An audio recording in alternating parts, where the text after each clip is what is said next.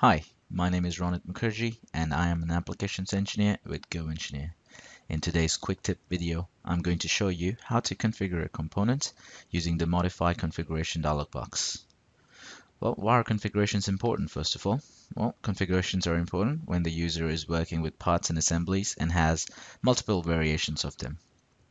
So let's see how this works. Here I have an assembly with 4 different configurations, and in my top configurations I have added these wheels.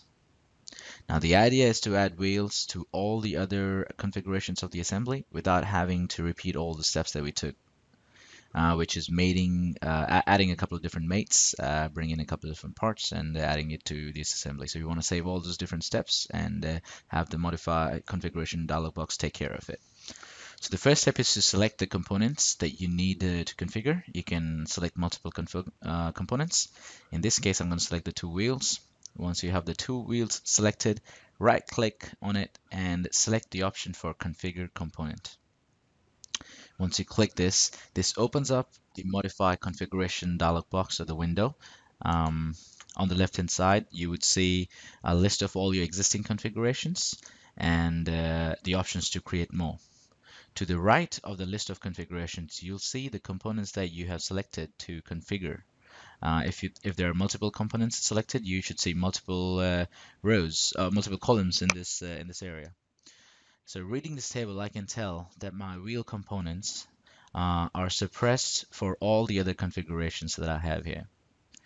All I have to do at this point is remove the check marks from the suppressed boxes, click Apply, and click OK.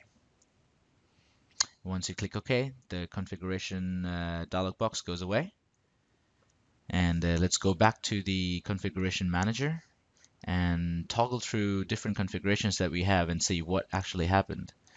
Going through the different configurations, I can tell that the wheel component is now added to all my configurations, which is pretty cool. I don't have to repeat these steps again and again. I can configure components, or I can also configure features in this case, for any number of parts and assemblies as well. So I hope you enjoyed this video. Thank you for watching.